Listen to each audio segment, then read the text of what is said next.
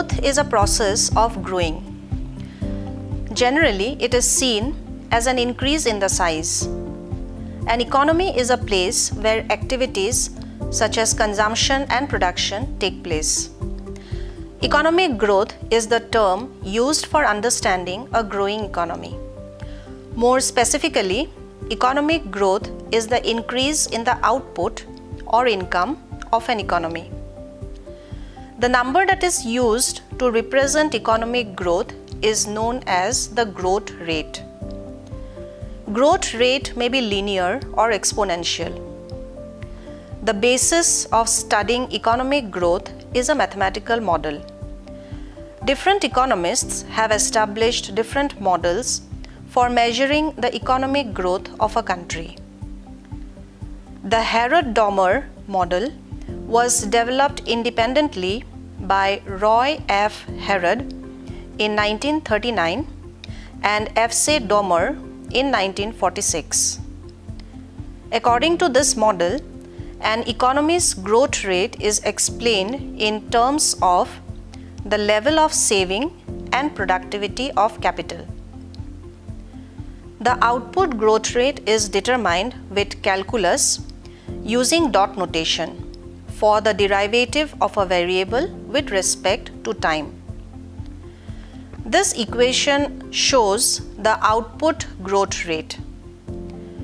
Here, y dot by y is the output growth rate, S is savings rate, C is marginal product of capital, and delta is the rate of depreciation of capital stock. The Solow-Swan model was developed independently by Robert Solow and Trevor Swan in 1956. This is a non-linear system that attempts to explain long-run economic growth by considering capital accumulation, population growth, and technological progress. The key equation of Solow-Swan model is Cobb-Douglas type. The main interest of the model is the capital intensity, that is the capital stock per unit of effective labor. This is the key equation of the Solow-Swan model, and MPK is the marginal product of capital. The Fay-Rennis model is a dual model developed by John C. H. Fay and Gustav Rennis. It is an extension of the Lewis model or dual sector model named after the inventor W. Arthur Lewis.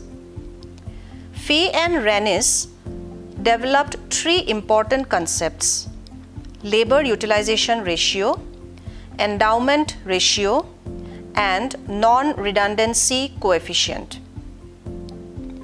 This is the mathematical relation between the three concepts that shows that the non-redundancy coefficient is directly proportional to labor utilization ratio and inversely proportional to the endowment ratio. The endogenous growth model was developed by a group of growth theorists in 1980s. The work of Kenneth Arrow, Hirofumi Ozawa, and Miguel Sidrowski formed the basis for this research. According to this model, human capital, innovation, and knowledge are the significant contributors to economic growth. The AK model is the simplest form of endogenous model.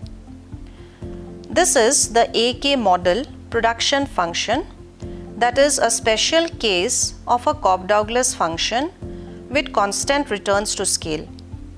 Here, Y is the total production in an economy, A is the total factor productivity, K is capital, L is labor, and alpha is the output elasticity of capital.